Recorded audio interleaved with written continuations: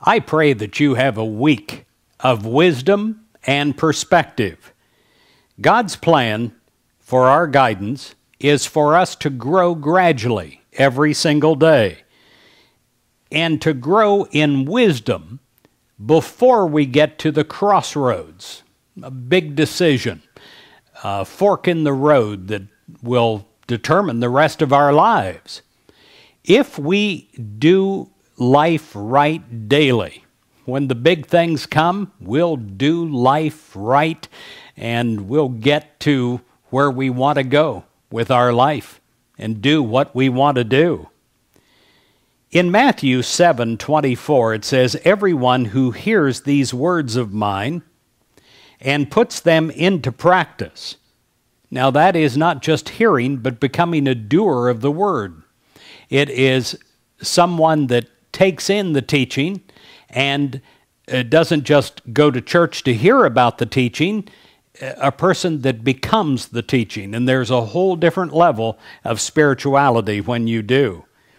The person that puts into practice these is like the wise person who built their house on the rock. And it goes on saying, you can build your house on a foundation of sand, and what will happen is the house will crumble in no time at all. Well, the house is your life. It is everything, the different rooms, the different things that you can do.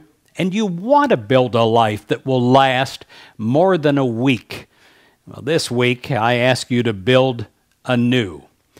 Build on wisdom and perspective. Sometimes, amid the demands of daily life, it's easy to lose perspective, isn't it? Life can feel out of balance. We hear this every day on our prayer requests, that just something's wrong. I don't know what's wrong, but I feel out of kilter, out of balance. And pray for me so that I can get back into balance.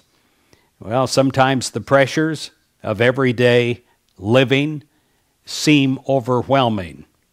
What's needed is a fresh perspective, a restored sense of balance, and God's wisdom.